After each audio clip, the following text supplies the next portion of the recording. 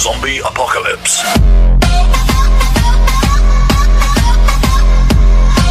Hey YouTube, today to Step On It Gaming, and I am bringing a new series to Step On It Gaming, and it's called Mobile Gaming.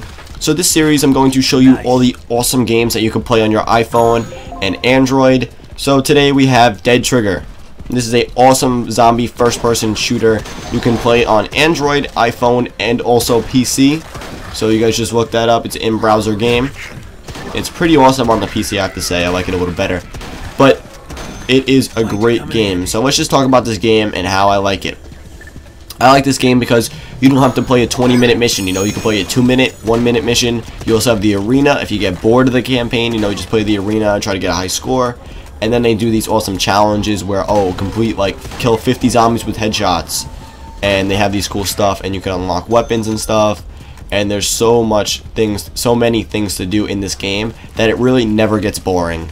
And then they keep adding things, you know, they're adding new weapons, fixing the bugs, and there's always tons of people on it. So it's just one of those fun games that you could play to pass the time, or if you just get serious into this game, you know, just trying to level up and get all the best stuff in the game. So I'm not amazing at this game, but I do enjoy this game. My favorite thing about this game is just how quick everything is.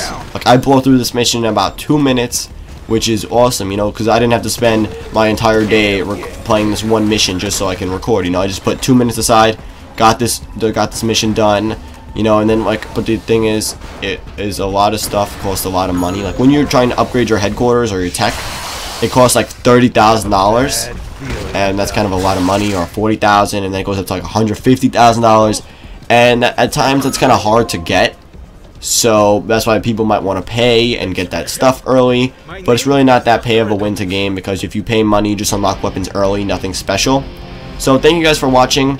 If you guys enjoyed this series, leave a like down below and subscribe. And I'm going to rate this game 4.5 stomps out of 5. So that's my rating for this game, because I think it's a great game. Thank you guys.